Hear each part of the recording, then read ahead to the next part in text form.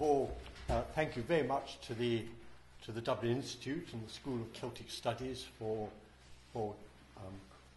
their hospitality.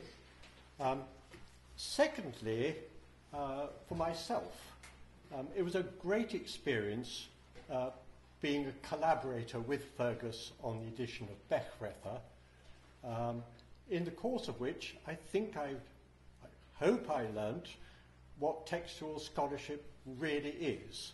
It was a very gradual process. It got in, percolated rather slowly from there to here, but I'm deeply grateful for it. More generally, one notes actually in Fergus's career a progression from wisdom with Ulrich Morin to law. Now, most people make the opposite progression, from law to wisdom, sometimes rather painfully.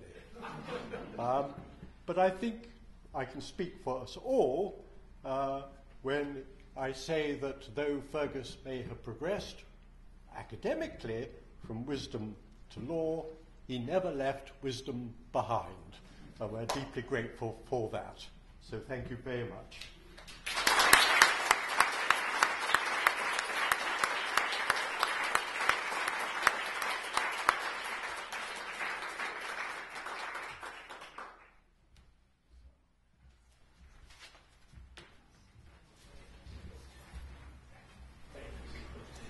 Well, first of all, I'd like to thank the director, Professor Liam Branagh, and the school administrator, Eileen Niconacha, for so efficiently organising this conference.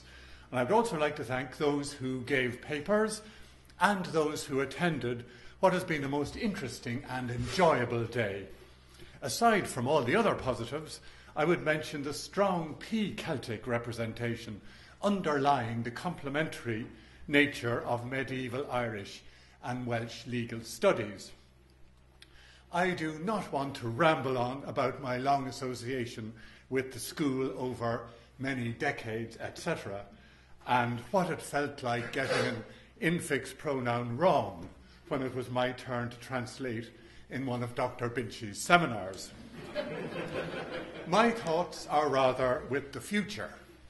On a personal level, I would hope to continue publishing and attending the seminars which are so central to the life of the school, as well as the Chinole and public lectures on various topics relating to the Celtic languages and literatures.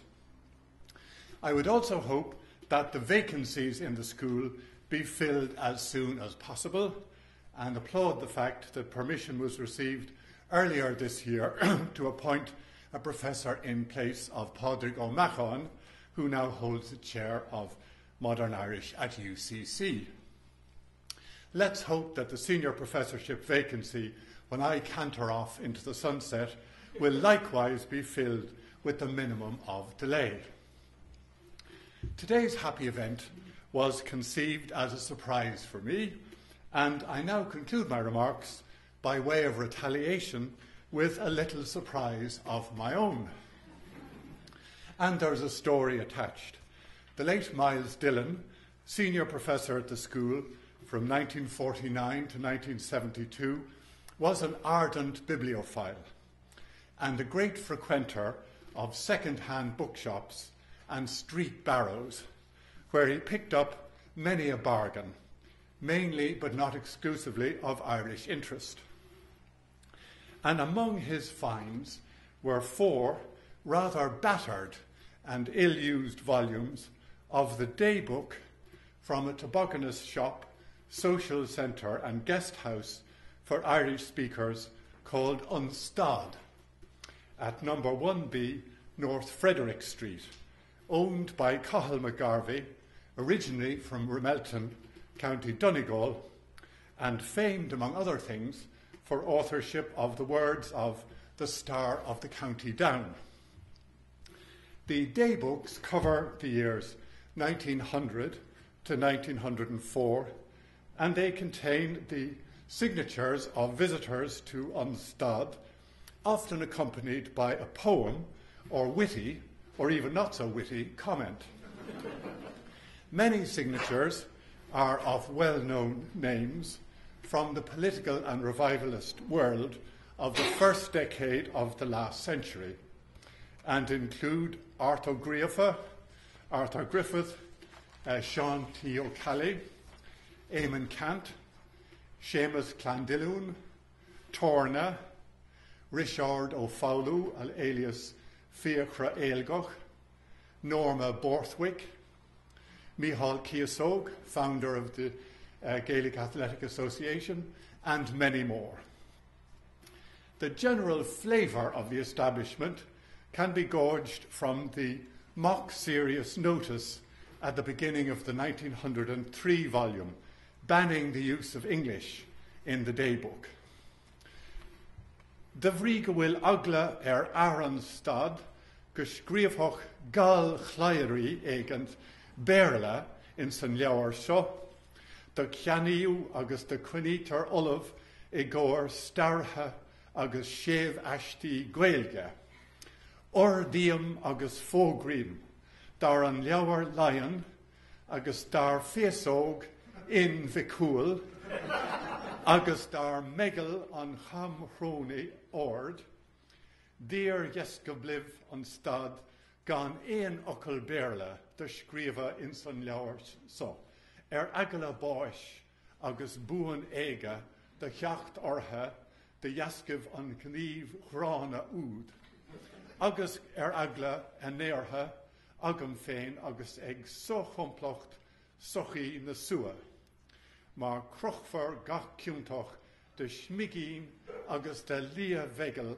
an chamhrónaí réamhráite.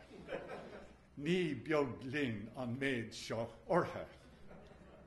But if English was under interdict, other languages were tolerated, and we find an ode to the Edelweiss in German from an Andreas Lang of Oberammergau. There are also entries in Latin, French, Spanish, Welsh, and Breton. An added bonus is that the daybooks are embellished by numerous illustrations, mostly in pen and ink, but some elaborately worked in colour. These mainly relate to current events and are of considerable interest to the political historian of early 20th century Ireland. The most prolific and gifted of the illustrators goes by the name of Mac Breagora. My wife Elizabeth, daughter of Dr. Dillon, inherited these daybooks and has agreed that they should be presented in perpetuity to the library of the School of Celtic Studies. Those of you who know me will not be surprised at the underhand manner in which I am gaining kudos by donating to the school items which do not in fact actually belong to me.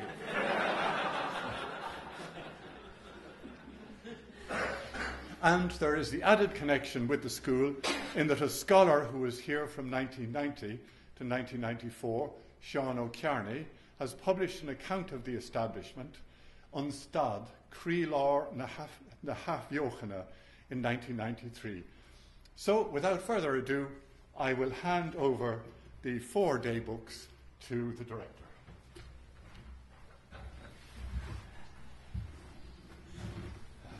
Thank you, Fergus.